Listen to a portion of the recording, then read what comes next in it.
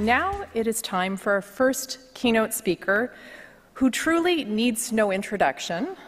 There's someone in the front row here who tried to wrestle me out of the way to get close to Dr. Geoffrey Hinton to say how much he means to him. So I really think he needs no introduction, but I shall give him one. Dr. Geoffrey Hinton is Chief Scientific Advisor of the Vector Institute, as well as one of its co-founders. Dr. Hinton designs machine learning algorithms. He aims to discover a learning procedure that is efficient at finding complex structure in large, high-dimensional data sets, and to show that this is how the brain learns to see. He is one of the researchers that introduced the backpropagation algorithm and the first to use backpropagation for learning word embeddings. His other contributions to neural network research are many, including the Boltzmann's machines, distributed representations, variational learning, and deep belief nets, to name a few. Geoffrey's research group in Toronto made major breakthroughs in deep learning that have truly revolutionized speech recognition and object classification. A little bit about Dr. Hinton's history. He is a BA in experimental psychology from Cambridge and completed his PhD in artificial intelligence in 1978 from Edinburgh. He did postdoctoral work at Sussex University and at the University of California, San Diego, and spent 5 years at Carnegie Mellon, and then came north to Canada, where he became a fellow of the Canadian Institute for Advanced Research and moved to the Department of Computer Science at the University of Toronto. He crossed the pond for 3 years, where he set up the Gatsby Computational Neuroscience Unit at University College London, and then returned back to Canada. From 2004 to 2013, he was the director of a program on neural computation and adaptive perception, funded by CFAR. In 2013, Google acquired Hinton's neural network startup, DNN Research, which he developed out of his research at the university. He is Vice President and Engineering Fellow at Google. He is a Fellow of the Royal Society of Canada, and the Association for the Advancement of Artificial Intelligence. Dr. Hinton has inspired and supported many, many researchers throughout his career who have also gone on to do incredible things with their careers. He has received many awards and accolades for his groundbreaking work, and I just wanted to highlight a couple of them. In 2010, Dr. Hinton received Canada's top award in science and engineering, the Ensert Hertzberg Gold Medal. In 2017, he was given the BBVA Frontiers of Knowledge Award in recognition of his world-class research. In 2018, he won the Turing Award together with Jan LeCun and Yoshua Bengio. And in 2019, he received the Honda Prize, which is awarded to an interdisciplinary researcher who is addressing global challenges and contributing to the creation of a truly humane civilization. I could go on, but I won't. So please do join me in welcoming Dr. Geoffrey Hinton.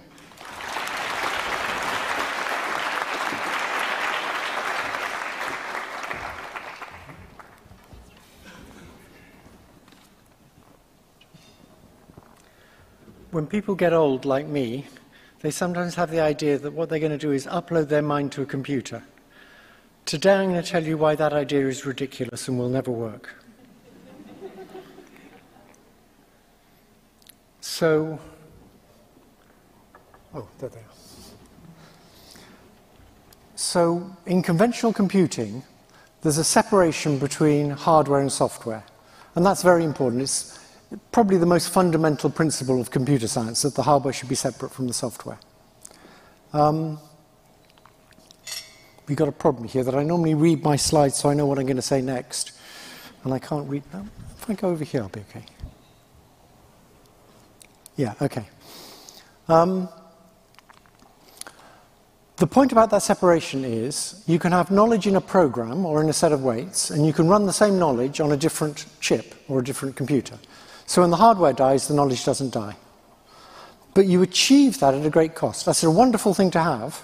It means you can make 1 million copies of the same program and send them to 1 million cell phones. But to do that, the computer has to act in a reliable way. So we have to run transistors at high power, so they're nice and digital.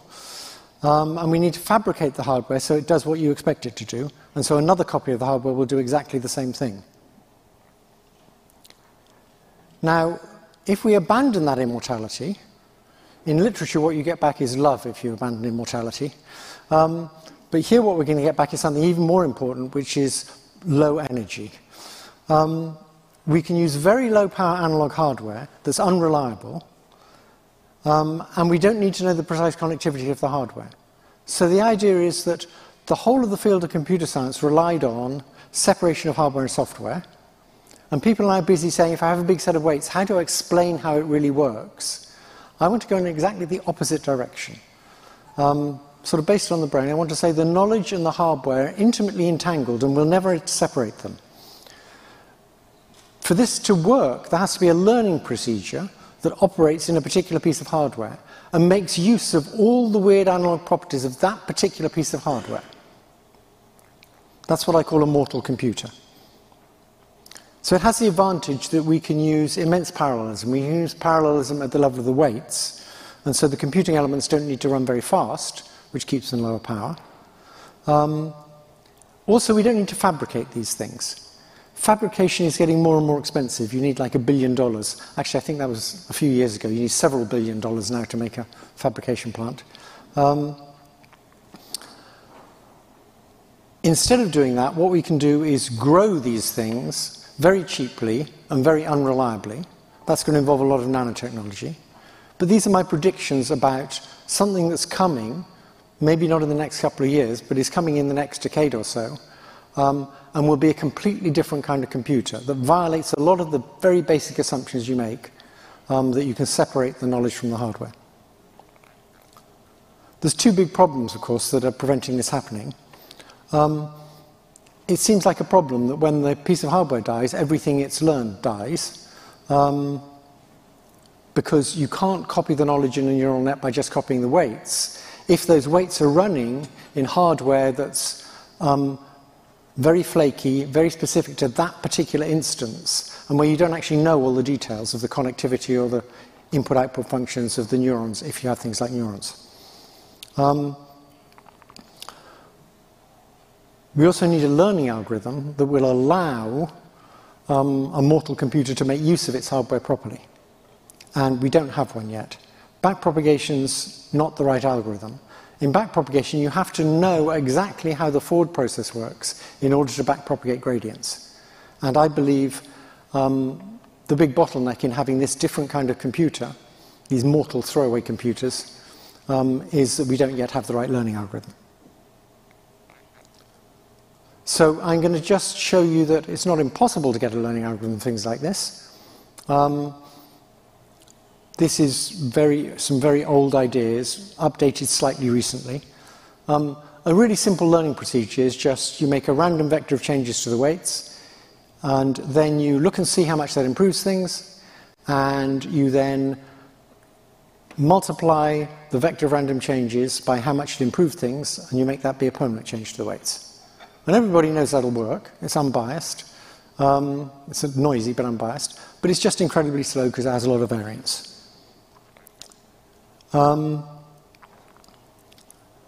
Also, you can't use matrix multiplies with that. Matrix multiplies because you need to make different perturbations on every case. Otherwise, you get very high variance. Now, instead of doing that, people about 30 years ago, figured out that you could perturb the activities. So you add a random vector of perturbations to the total input to a neuron, and you do the same thing. You say, how much did that random vector improve things? And let's multiply that random vector by how much it improved things, and add that to what we want to happen to the inputs. So then you've got an unbiased estimate of the derivatives with respect to the total inputs to the units. And then you can just go and compute how to change the weights to follow that gradient. That's a much better algorithm. It's got much lower variance. The things that you're adding noise to are the neurons, not the weights, so there's thousands of times less of them. The question is, and it works for small things like MNIST, but will it scale up? So one way to make it scale up to much bigger networks is instead of trying to find an algorithm that scales to more parameters, have an algorithm that works quite well if you don't have that many parameters, and just scale up the number of modules you have that have that many parameters. And the human cortex is a bit like that. It's got millions of these relatively small modules. To do that, you need to have local objective functions for these modules. And that's how you can make these not very efficient learning algorithms scale up to very big systems. But where do these local objective functions come from? Well, one possibility is unsupervised contrastive learning. So there's a method suggested in the 90s by Sue Becker and I, but we didn't get a very good version of it, where you just try and make two sources of information agree. So you take two patches from the same image, and you try and make them agree on their representation. The modern version of that uses a contrastive method where you use negative examples, where you take two patches from different images and say they should be different, and two patches from the same image and say they should be the same. And that's how you get, that's your objective function. I've left out all the details of specifying it in terms of log probabilities, but most of you know that. You could take that algorithm and have little modules that are trying to make representations from one patch agree with representations of other patches. And you could have each module have a few hidden layers. You could use this kind of activity perturbation algorithm, and then you could have greedily between multiple layers, and that way you can learn representations, and then right at the end you can associate the representations with the right answer. So you just learn a linear model at the end, which doesn't require backprop. So there's a very good researcher, and one of the best that Vector has produced, called Mengyi Ren. He's been messing about with a variant of the activity perturbation method. I don't have time to go into the details, but he's basically shown that it can be made to work. This isn't that convincing evidence, because I think Mengyi could show that anything could be made to work. But he has some results which I don't have time to go into, where you compare using backpropagation in these local modules with using activity perturbation to get your gradient. And the question is, will this work for relatively large problems like ImageNet, as opposed to just small problems like CFAR? And if you look at the first number in the right-hand column, in the kind of nets he was using, which weren't that big, backpropagation using this contrastive learning objective gives you 55% error rate, so you get about half of them right. And if you look at the bottom entry in the right-hand column, this local activity perturbation gives you about 75% error rate, so you get about a quarter of them right. Since there's 1,000 possible answers, that's still not bad. So you can actually make this scale up to things of the size of ImageNet, where you have millions of connections, many millions of connections. But I'll leave it at that, because that's not really what I want to talk about. I just want to show it is possible to get learning algorithms other than backprop that sort of work, and we'll be able to make them work better. In these mortal computers, the other problem is, how do you transfer knowledge? You don't want the mortal computer to just die and lose all the knowledge. And also, how do you transfer knowledge within the computer itself? So vision systems use convolution, or they use transformers that apply the same weights to different patches in the image. And you can't do that in one of these mortal computers, because different patches of the image will be handled by hardware that was grown and was unreliable and is slightly different from the hardware that handles some other patch. So you have to use knowledge distillation.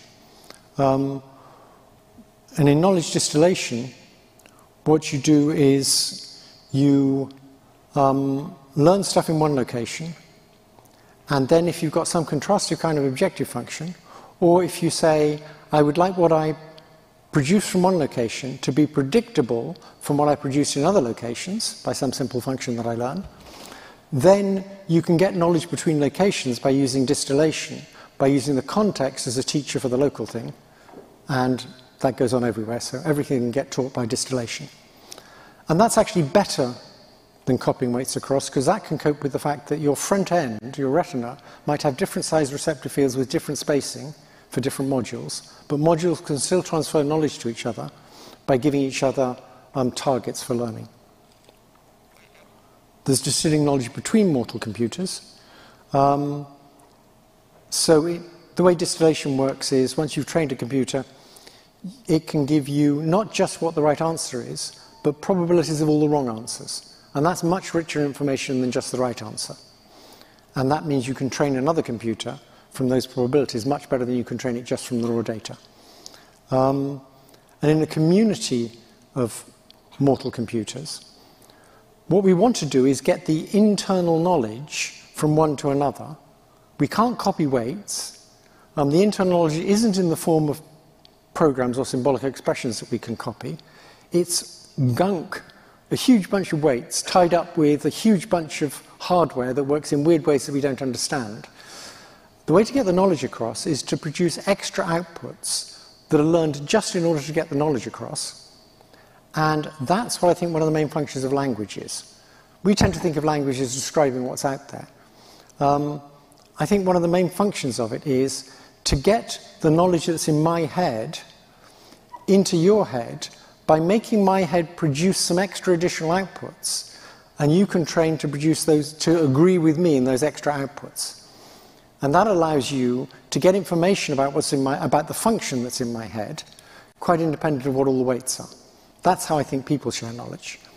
And Trump's tweets are a nice example of that.